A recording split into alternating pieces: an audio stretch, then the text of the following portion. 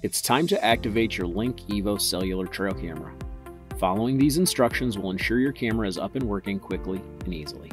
Before turning the camera on, be sure that you've installed a recently formatted compatible Class 10 SD card between 2 and 32 gigabytes.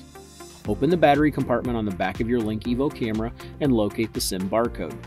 At this time, open your SPYPOINT app and select Activate New Camera and select the Link-EVO from the Model drop-down box.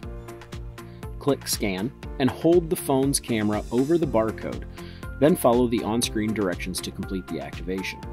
Now go to the Settings tab. Under Basic Settings, change the delay to Instant. Then go to Cellular Setup and change the transfer frequency to each detection. We won't leave the settings like this, but we want to ensure that the camera is transmitting images properly. Install 8 premium brand alkaline or lithium batteries into the battery compartment and turn the camera on. The signal bars to the left of the power switch will begin flashing. This means the camera is searching for signal. Once the lights stabilize, they will display the signal strength. 2 to 5 bars is fine, but if you're only able to get 1 bar to light up, you may experience signal issues. Once signal has been established, the red countdown light will begin flashing. You have 30 seconds before the camera begins taking pictures. Once the red light stops flashing, move in front of the camera to trigger a detection and photo. Open your SPYPOINT app again. Verify that the camera did communicate with the app when you turned it on by checking the Status tab. From there, refresh the Photos tab until your photos appear. This should happen in just a few minutes. Once the photos appear, you know that your camera is working properly and you're ready to place it in the field.